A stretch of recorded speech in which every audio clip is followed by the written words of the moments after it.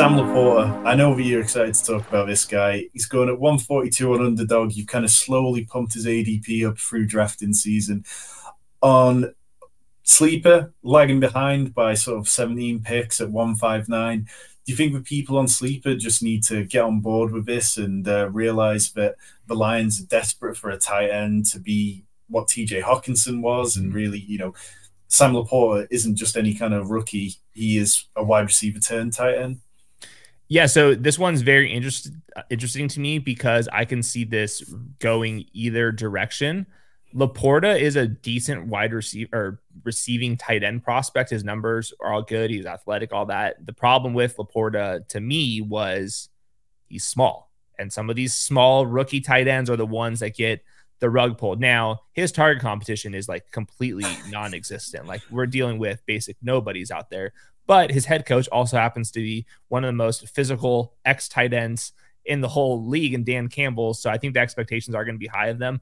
Everything seems pretty good on the training camp reports for Sam Laporta. I do think that he's going to get some targets out there. I'm very curious to see if he's going to be a true every down player just because he is definitely on the smaller side.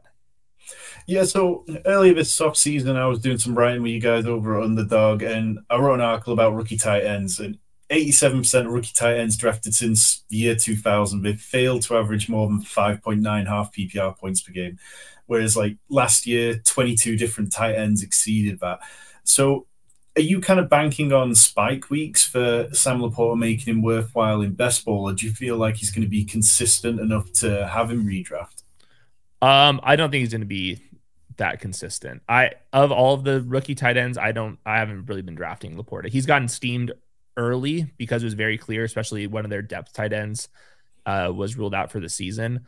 He was just kind of going well too ahead of the Luke Musgrave types, and I thought the other tight ends actually were better than Sam Laporta when I was watching. Like I think that Michael Mayer's better, Luke Musgrave's better, and Dalton Kincaid's better, but I'm kind of on an island here. He was the first tight end to really get steamed up this offseason. And I understand why the playing time is going to be there, but he's just also always just going a couple spots too early for me. Yeah, I found Jared Goff a difficult click this year as well. Like it just felt like a little too early, and I've probably balanced that out slightly as we've got going.